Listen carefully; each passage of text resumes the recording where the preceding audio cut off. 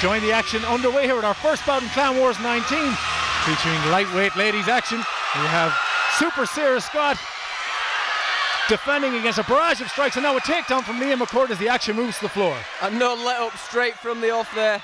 McCourt driving forward with punches and kicks, and Scott coming in as a striker, but straight away McCourt on the offensive, and you see a judo background, and she got that trip, and obviously straight into mount now. Great position early for McCourt.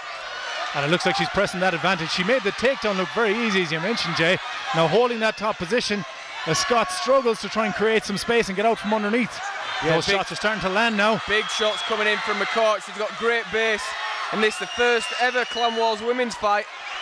And the crowd here, the sold-out crowd in the Ulster Hall, are getting behind these two girls. This momentous occasion for the first MMA bout ever in this auspicious hall, and on the Clan Wars card. Yeah, and Scott is tough. She's eating some big shots, and she's still in there, but she needs to find an escape. She needs to try and get a half guard back or try and roll, because McCourt's just teeing off.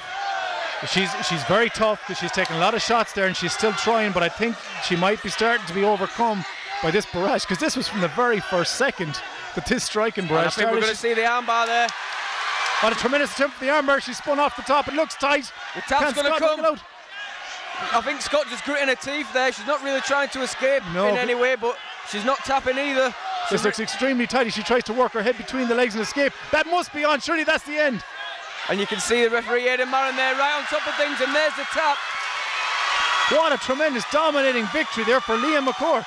From the opening bell and the barrage of strikes to the takedown to mount, and a tremendous armbar to finish.